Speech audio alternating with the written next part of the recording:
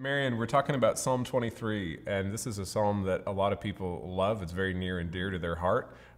It's very meaningful. We had two settings that we recorded, actually. It was the only psalm that we covered twice yesterday in our recording, one with a choir and then another one for the scripture audio memorization track. We were just talking about rest in the context of Psalm 15 and how a man who does these things will not be moved, and that's how he is blessed.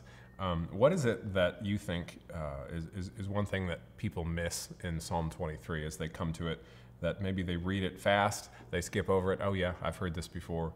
What do we miss about Psalm 23? Yeah, it is such a powerful psalm, and the reason why it is used so often at graveside and funerals, and we've memorized it even if we haven't tried, and it becomes so familiar because it's a very rich psalm.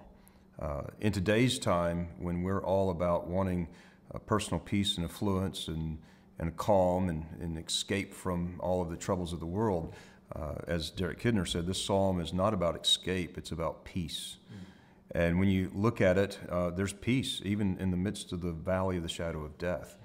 And that's why I think it is read at funerals quite a bit, because here is a transcendence that this psalm is bringing us up to. It's showing the Lord being the good shepherd of his sheep, and yet it ends on this eternal note that we're going to be enjoying him forever. So I think as we go through a psalm like this, we should recognize that it is not God's desire to remove us from all the trials of life. In fact, I think even in the psalm you can see where there are trials designed for us, but he has gone before us to prepare the way for those, and for us to endure, and for us to have peace. And sometimes God sets these settings in our lives, as he did in Job's, in order to magnify his glory and the way that we respond. Because we must remember that we are being observed. And as the scripture says in Ephesians 3:10, that the manifold wisdom of God is being made known unto the principalities and powers as they observe us, the church.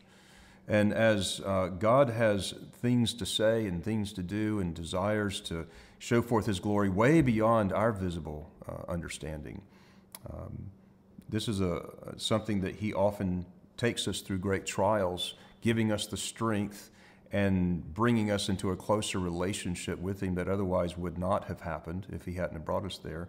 So that's really what brings us the greatest joy and blessedness.